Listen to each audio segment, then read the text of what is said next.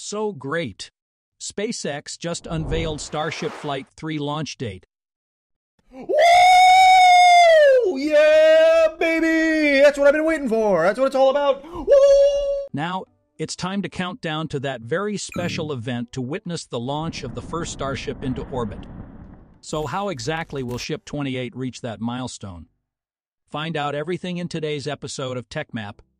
On March 5, SpaceX made a stir with a surprising announcement about the Flight 3 launch date, which is going to start on March 14, which means we have just over a week left. Luckily, the full-stacked Starship's recent wet dress rehearsal, the final ground test ahead of Flight 3, was a success. Indeed, on Monday, March 4, everything involving the progress toward Flight 3 was faster than ever, with the venting vapors like the breath of a sleeping white dragon.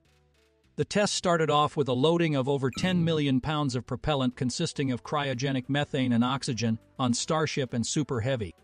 Then the countdown simulated to T10 seconds, achieving a flight-like scenario. The propellant loading rate this time is very impressive after all the tank farm upgrades. Although SpaceX has not yet given the details of its current loading speed, if it is as predicted several months ago, they are able to reach roughly 5,000 tons of fuel in 45 minutes. So incredible! The outcome did not let us down. SpaceX's next Starship to fly has passed a critical fueling test, setting the stage for a highly anticipated third launch attempt of the world's biggest rocket. The next milestone will be the launch license from the FAA stack to arm the flight termination system, and then lift off.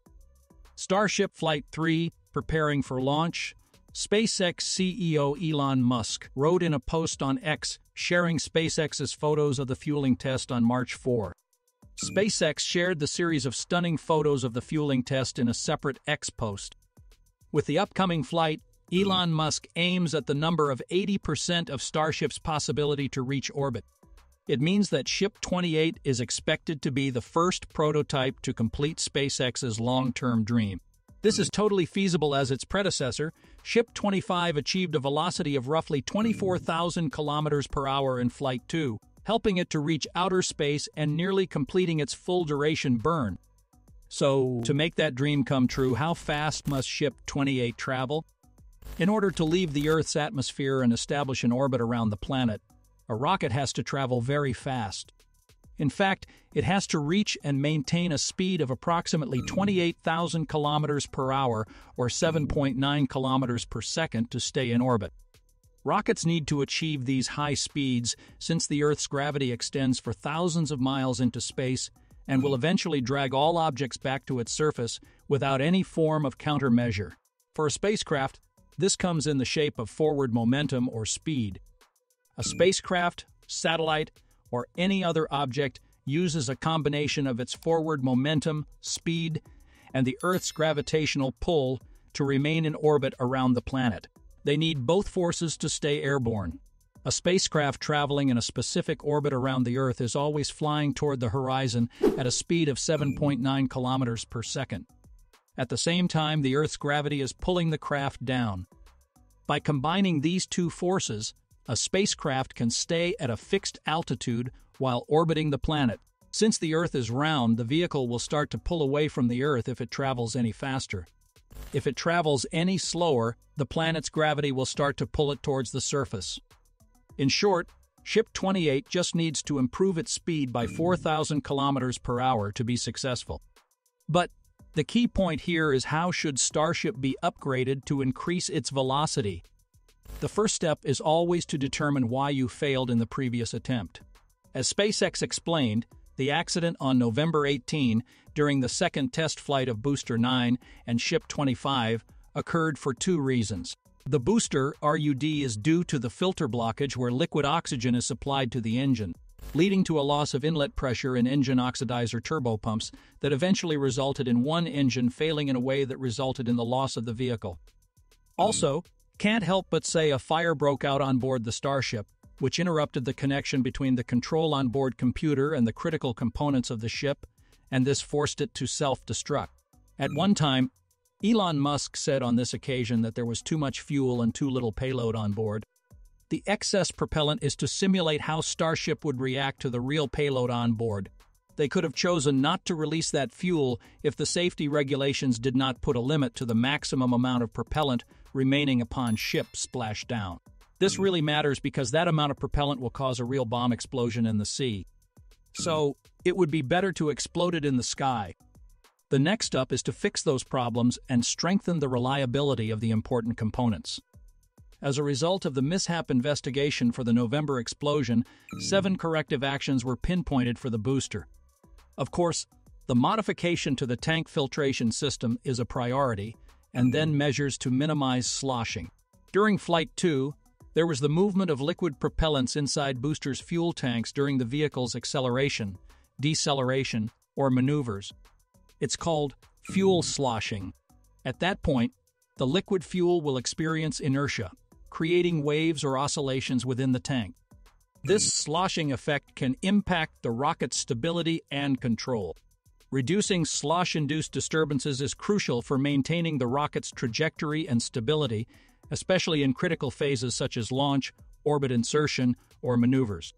In this case, engineers tend to add the extra anti-slosh baffles, and the SpaceX team can also make the boostback maneuver itself less aggressive.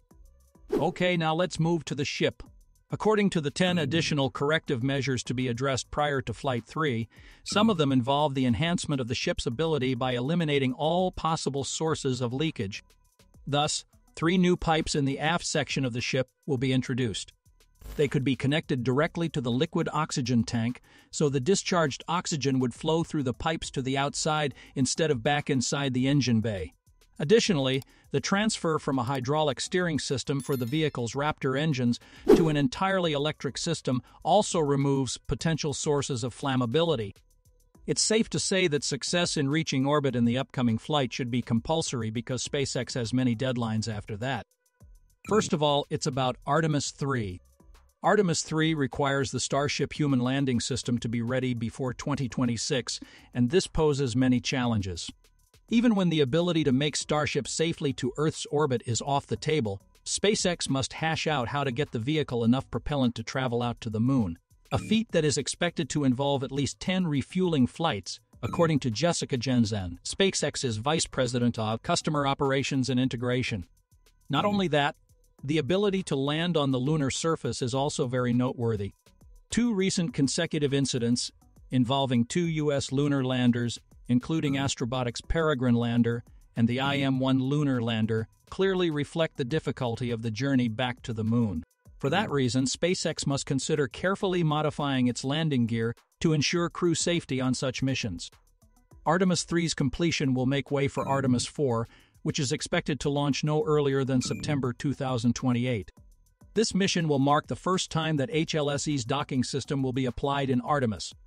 Given that, an Orion spacecraft with 4 astronauts will dock at the Lunar Gateway space station, install a new module on the gateway, and conduct the second lunar landing of the Artemis program. The mission ends with the astronauts boarding a Starship HLS vehicle that has also docked with the station. However, the issue here is the huge gap in weight between the Gateway and Starship lunar lander. The mass limit of the Gateway's visiting vehicle is just 14 tons, while Starship would likely weigh at least 100-200 tons more than the entire Gateway. Both NASA and SpaceX tested the HLS docking system in late February at the Johnson Space Center in Houston, Texas. Although not much information has been unveiled, we believe that they have found the best way for this matter and the test's outcome is pretty well.